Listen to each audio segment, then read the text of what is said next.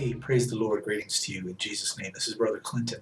It's the 5th day of the week, the 5th day also of January, the year of our Lord 2017, 5777. There are many of you who have written to me recently, and especially over the last few months, and asked me about hearing the voice of God. And, the scripture says that those that are of God hear his voice, and so therefore there are a lot of people that logically assume that if they're not able to hear God's voice, that they don't know him, and they're waiting to hear an audible voice from God. And though I will not say that it's not possible for us to hear an audible voice from God, because God is well able to speak to his people, and he does speak to his people, and that's what prophecy is all about. Still, there are a lot of you out there who have been kind of attacked with fear because you haven't heard a voice from God in the form of something that he would have you to prophesy, or any other word that he would speak to you outside of the scripture. And even just the other day at the butcher shop, when I was talking to the man there at the butcher shop, he asked me about hearing the voice of God. And I explained to him what I'm about to explain to you. If we'll open up the scripture to the Gospel according to John in the 10th chapter, I'm going to read verses 1 through 6 for you. It says, "Verily, verily, I say unto you."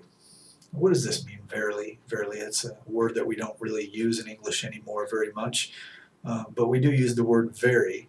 Okay, so verily is, of course, a form of that word. Verily means surely, truly.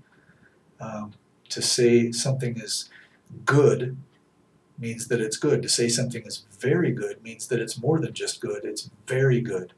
Okay, so the word very is a word that puts emphasis on something. All right, a word that magnifies something.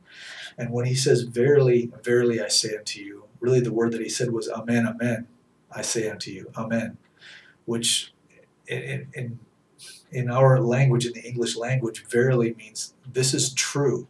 Okay, I tell you the truth. Pay attention. Truly I say unto you, assuredly I say unto you. He that entereth not by the door into the sheepfold, but climbeth up some other way, the same is a thief and a robber. Right? But he that entereth in by the door is the shepherd of the sheep. To him the porter openeth, and the sheep hear his voice, and he calleth his own sheep by name, and leadeth them out. And when he putteth forth his own sheep, he goeth before them, and the sheep follow him, for they know his voice. And a stranger will they not follow, but will flee from him, for they know not the voice of strangers. This parable spake Jesus unto them, but they understood not what things they were, which he spake unto them. Okay, they didn't understand what Jesus was talking about, but yet they were sitting there listening to his words, and they heard his words. They just didn't understand what he meant. What did he mean? Well, I'll tell you. Let's go back to Deuteronomy, okay? Deuteronomy chapter 5. This is a reiteration of the 10 Commandments. Okay? No, yes, Deuteronomy chapter 5, and then we'll go to one other place in Deuteronomy. Hallelujah. So in Deuteronomy chapter 5, starting with verse 25, this is after God had finished speaking the 10 Commandments to the people of Israel from the top of the mountain. Let's start in verse 24. "And ye said, Behold, the Lord your God hath showed us his glory and his greatness. And ye said, Behold, the Lord our God." Okay. "Behold, the Lord our God hath showed us his glory and his greatness. And we have heard his voice out of the midst of the fire. We have seen this day that God doth talk with man, and he liveth." Okay, and before that it was known to them, to everyone, that if God speaks to you, you're going to die, because no one can be in the presence of God and hear his voice and live. But they had seen that day that God spoke to them, and they lived. "Now therefore, why should we die? For this great fire will consume us. If we hear the voice of the Lord our God any more, then we shall die.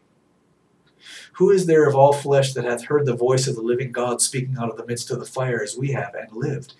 Go thou near," they said. The children of Israel said to Moses, "Go thou near, and hear all that the Lord our God shall say, and speak thou unto us all that the Lord our God shall speak unto thee, and we will hear it and do it."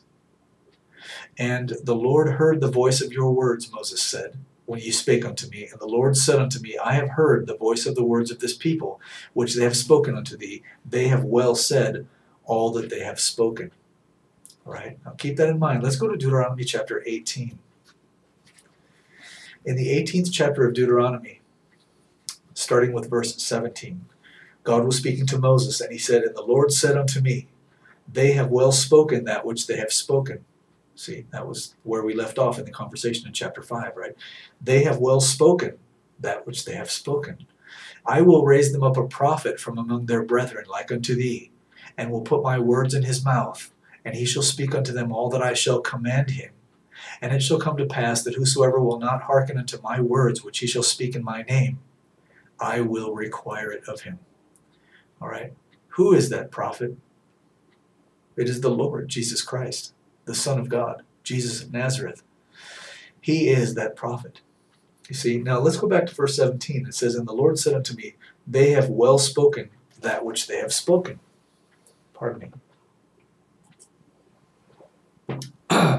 They have well spoken that which they have spoken. Why did God say that? God spoke to his people Israel.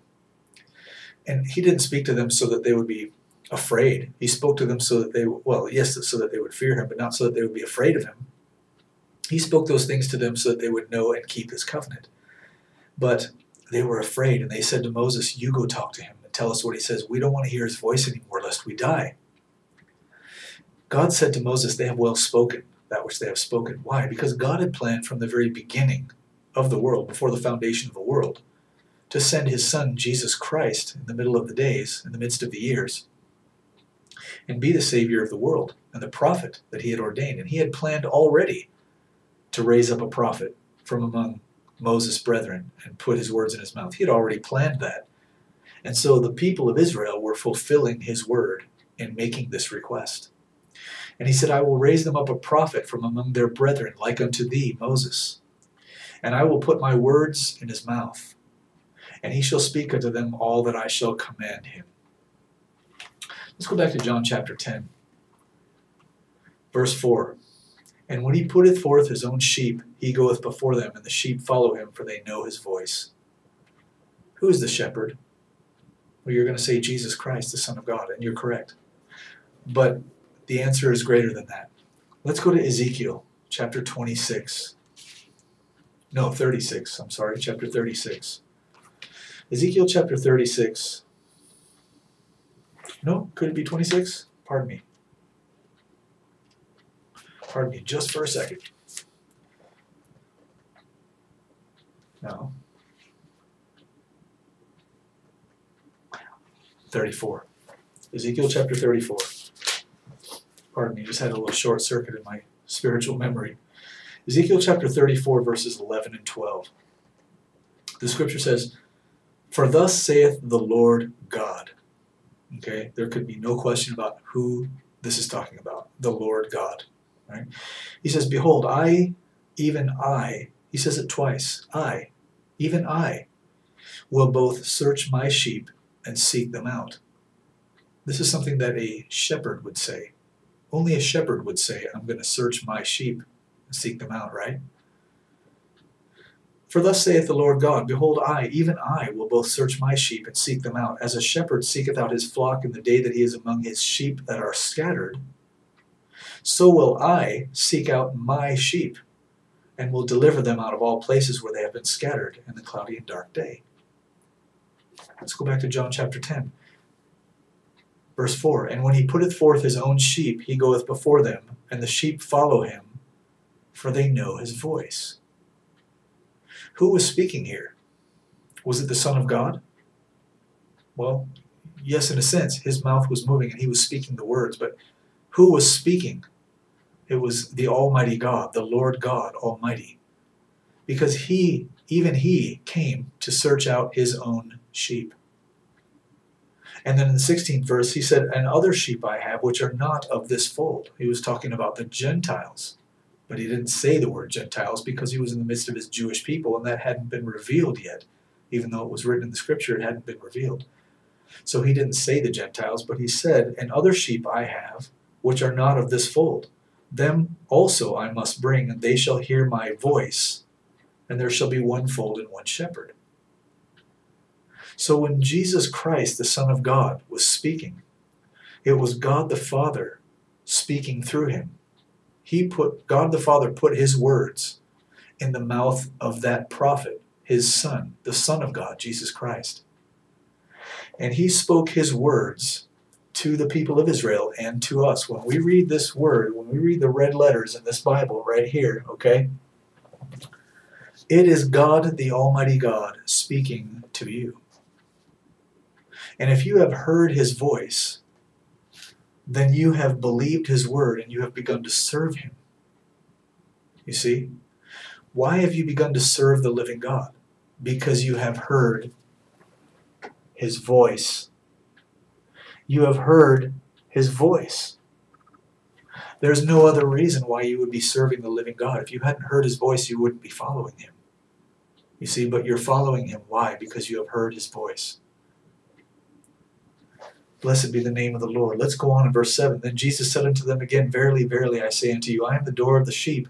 All that ever came before me are thieves and robbers, but the sheep did not hear them. The sheep did not hear them. When the Mormons came to your door years ago, like they came to my door, did you hear them? You might have listened to them for a little bit, but did you hear them? No. The Mormons came to my door many years ago. They left me a Book of Mormon, and I didn't even know the Lord Jesus Christ. This was back in 1993, 92, 93. I didn't know the Lord Jesus Christ. I hadn't been born again yet, but I knew that the Book of Mormon was not the Word of God, and I threw it in the fireplace and burned it up with no fear. And I wouldn't have done that with a Bible because I feared God. Even though I didn't know the Word of God, I feared God, and I would never have done that with a Holy Bible. But I had no problem throwing the Book of Mormon into the fire because I knew that it wasn't of God. Okay? I didn't hear that. You see, when the Jehovah's Witnesses came to your door as a child, when the Catholics, when the Baptists, when the Hindus, when the Buddhists came to your door when you were a child, or when they came to you and you talked to them and they told you about their religion, did you hear them? Did you follow after them? You might have listened to them for a little while because maybe it sounded interesting or whatever until you finally realized, no, this isn't what I'm looking for. This isn't what that which is in me is seeking for. This isn't the voice that my inner being is waiting to hear. You see? But when the Word of God came to you, when the Word of God came to you,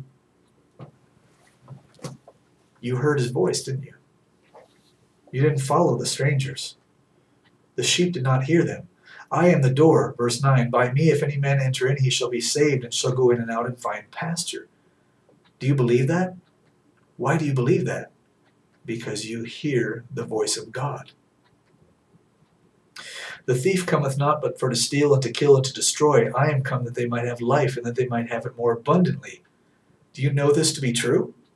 Praise the Lord. Why? Because you hear the voice of God. This is his voice. He put his words in the mouth of his Son, Jesus Christ, who spoke these things, because the people of Israel said, we don't want to hear his voice from heaven anymore, lest we die. So, Moses, you go speak to him and tell us what he says, and we'll hear it and do it. And God said, they have well spoken all that they had spoken. Why? Because God had planned from the beginning to raise up a prophet, Jesus of Nazareth, to speak his words.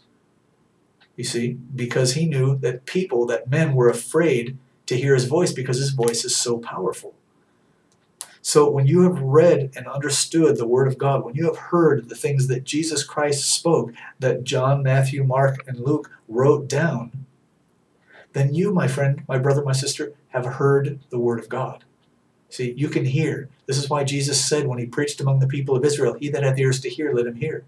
Not everybody in Israel had ears to hear the Word of God, just like not everybody in the churches today has ears to hear the Word of God. There are many people, if you're my brother or sister, you know that there are many people in the churches who profess to be Christians, but they don't obey the Word of God. And when they don't obey the Word of God, you're confounded, and you're like, well, they're a Christian. Why do they do this? Why do they do that when the Word of God says not to? It's like they don't even hear, isn't it? Except a man be born again, he cannot see the kingdom of God. And if you're born again, it's because of this word, you see, and you can hear. You can hear. And because you can hear this word, you're hearing the voice of God. Okay? Now, is God able to speak to his people? Does he speak to his people? Yes, absolutely. And if you desire to hear the voice of God speaking to you other than this word, then seek him. Seek him. And if you seek him with all of your heart, he will give you what you desire.